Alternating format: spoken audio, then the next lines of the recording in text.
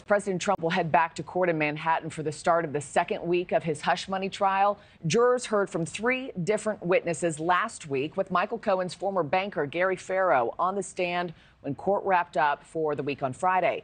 Prosecutors still unwilling to reveal other witnesses ahead of time, out of concern that President Trump might attack them online or in the media. NewsNation's Caitlin Becker is outside the courthouse once again with the latest. Caitlin, what can we expect to see today as the second week of testimony gets underway? Well, Markie, prosecutors are going to pick things up with their third witness, banker Gary Farro, who took the stand last week. He's going to return today. Now, he testified Friday that in 2016, he was assigned to work with Trump fixer Michael Cohen, who had set up an LLC at First Republic Bank where he worked. Now, why is that important?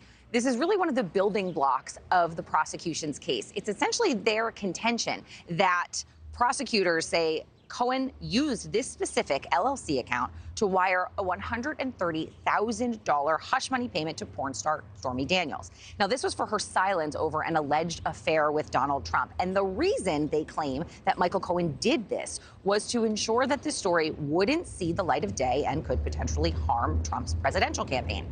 Now, David Pecker, the former publisher of the National Enquirer, spent days on the witness stand last week bolstering that very assertion. He testified that he believed Donald Trump was not only aware of these payments, but that they were done under his directive. Now, when discussing potentially a damaging story about an alleged affair with Karen McDougal, Assistant District Attorney Joshua Steinglass asking Pecker, quote, "Was your principal purpose to suppress her story so as not to influence the election?" Pecker responded, yes.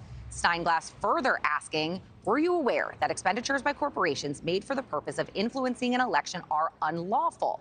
He also responded, yes. So, Markie, the defense team here fighting back on cross-examination, though, poking holes in Pecker's story by highlighting some inconsistencies with previous statements that he had made. Trump's lawyers also downplaying that catch-and-kill scheme as part of kind of standard operating procedure, they said, in the tabloid industry. Now, Gary Farro is still under direct examination, so we don't know exactly how long that will take with him today, and then the defense team will certainly get their crack at him after that. There were reports that we might see Michael Cohen on the stand as early as today, but you never know how long you're going to spend on, direct and cross-examination. So that's still kind of up in the air. In the meantime, former President Donald Trump spent the weekend in Mar-a-Lago celebrating Melania's birthday. He is expected back here in just a few hours. Court resumes at about 9:30 a.m. local time. Thanks for watching, everybody. Go to joinnn.com to find NewsNation on your television provider. Also, don't forget to click that red subscribe button below to get more of NewsNation's fact-driven, unbiased coverage.